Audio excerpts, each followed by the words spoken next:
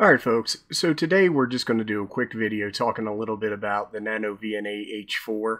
It's one of the newer models of NanoVNA, and it's an upgrade over the version H that I currently have. I'm not going to get in detail about a bunch of specifications and technical things. What I wanted to discuss in this video is how hams can use these to get up and running quickly. So it's kind of a made easy type video.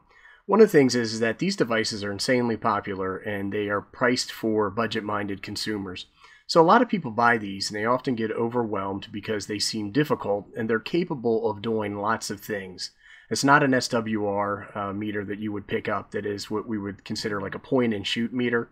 It does require some calibration and it does require some configuration in order to use it.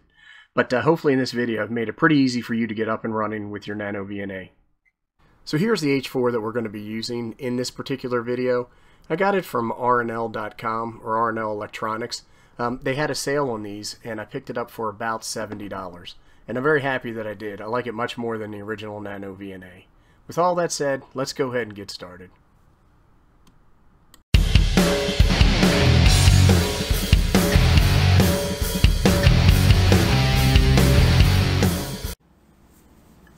The H4 comes in a pretty fancy box. I don't think this is the box you want to keep it in if you're going to travel around with the H4. You can see in this quick comparison that the regular NanoVNA or the version 1 comes in a small plastic case, which makes it quite portable. The issue with the original version is the screen is too small and is very difficult to see, and that's what drove my decision to buy the H4. Inside the box you see many different components. It's almost exactly the same as the original. It does come with this instruction sheet, which should make things really easy for you. As you can see, it's quite easy to understand and it's consumable. That's a joke.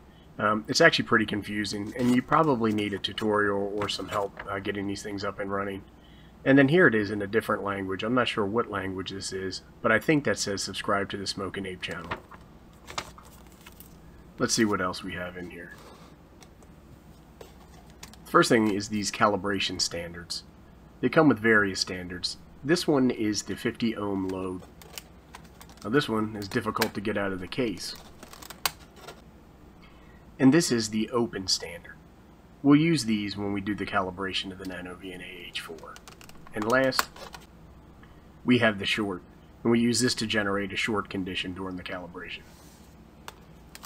Let's take a look at the NanoVNA itself. Again, this is the H4 4-inch version. We got to take this plastic off because I hate that stuff. There's an on-off switch at the top of the device. A USB-C style port at the bottom of the device for connecting to a computer or powering. Here's the on-off switch, and then a jog wheel, which is nicely done on this particular unit. Much better than the original NanoVNA. We also come with this female-to-female barrel connector, and we will use this to attach other standards, antennas, or our through cables to each other. Here is a USB-C cord, and then we can use this to charge from a USB-C device. And then here's the more traditional USB cord to USB-C. That's the one we're going to use to connect to the computer. It also comes with this lanyard and this guitar pick style stylus. I don't like using these, so I use a regular tablet stylus. And then here are our two coax jumpers, or through cables as I referred to them earlier in this video. They are both SMA male connectors. As mentioned, I just used this cheap stylus. I got it somewhere along the way and I don't remember exactly where. Let's take a quick look at the NanoVNA. And as you can see, when you turn these on, the screens are very confusing and often intimidating to new users. I wanted to do a quick size comparison, and you can see why I did the upgrade. The NanoVNA in the white case is using a 3D printed case that I picked up to give it some more durability and to reduce interference. The NanoVNA was not fully charged, so I connected it to this Anker Power Core 2 to get it charged up for the rest of this video. It's quite simple to do. Now the NanoVNA is capable of providing some very complex measurements, charts, and graphs. And we don't need all of that if we're just starting out and using this for ham radio. Most folks that ask me questions about this just simply want to test SWR or impedance. A click in the upper right hand corner will pull up the menu. And we're going to go down and we're going to select CAL or CAL because we want to calibrate our device. So I picked the top option for calibrate. And then here I'm presented with the open, short, load, isolation, and through metrics. Or calibration settings, I should say. We're going to start by connecting our open calibration standard to channel 0 or the S11 port. Once this is done, we're going to come over and we're going to click the open option in the menu. Now it moves down to short, and we have to install the short calibration standard. On the lower portion of the NanoVNA, you'll see our start and stop is at 50 kilohertz all the way up to 900 megahertz.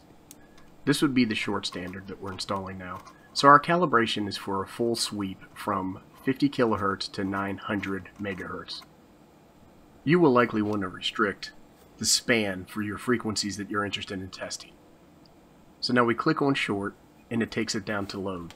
So once again we have to switch the calibration standard to the load calibration standard, which is 50 ohms resistance.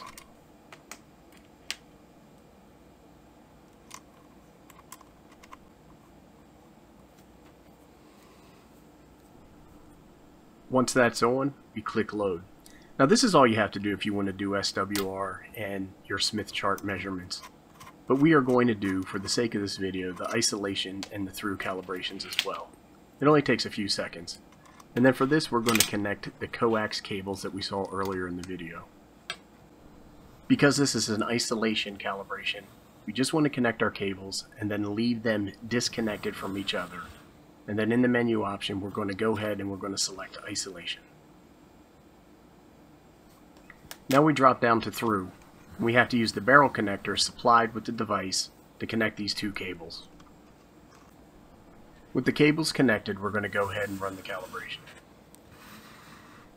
All we have to do is click on the through option in the menu. After that, we're going to click done. And we're going to save this to slot 1. Now one thing to note again, this is the span that we calibrated to. If you want to use different frequencies, you'll have to set that, and we'll show you that now. From the upper right hand corner, you activate the menu and then pick the stimulus option. From here you want to pick start, and then you can type in your start frequency. Let's go ahead and just pick 7 megahertz. Now you can see that change in the lower left hand corner. Now I'm going to pick my stop frequency. And we'll just pick 50 megahertz. You can see the change at the bottom of the device.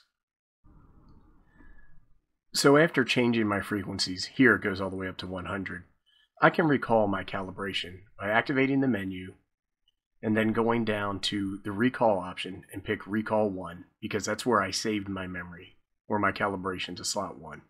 And now you can see we're back at 50 to 900. So here's an antenna that I hung up in my backyard. It's the MCOM3 from Chameleon Antennas in an inverted V configuration. I've connected my NanoVNA to the antenna coax cable. Using the technique shown earlier in the video, I've set my start and stop stimulus to 13.5 megahertz and I ended at 14.5. And that's because I want to do a sweep of the 20 meter band. I also did the open, short, and load calibration, just as we shown before, and I saved it to slot 2. Using a jog wheel, I can move my markers across the line, and you can see the various frequency changes up in the white text in the upper right-hand corner. And you can see right here at 14.250, I've got an SWR of 1 to 1.89. When I turn the device off, it will reboot and then go to its stock configuration. Again, I want to just recall and then go down to slot 2. And when I pick this, it goes right back to my calibration for 20 meters. So it's a good idea to save these for any sweeps on any types of antennas for your interested frequencies. Also from the display, I can pick various options if I want to change the trace information that I'm looking at. So I pick trace and I can toggle them on and off just by clicking on the trace number, which is pretty handy. But let's say here we pick trace 1 and we want to change the format. We have different options available. It's a 2-menu deep system. And then just for the sake of this video, we're going to go ahead and we're going to pick delay. And you can see my screen populates with a bunch of information. So what I'm going to do is I'm going to actually go back in and I'm going to change this to a different display. Let's pick LogMag. And there you can see a flat line. It doesn't tell me much in this particular case. So what I'm going to do is I'm going to go back and I'm just going to turn this trace off.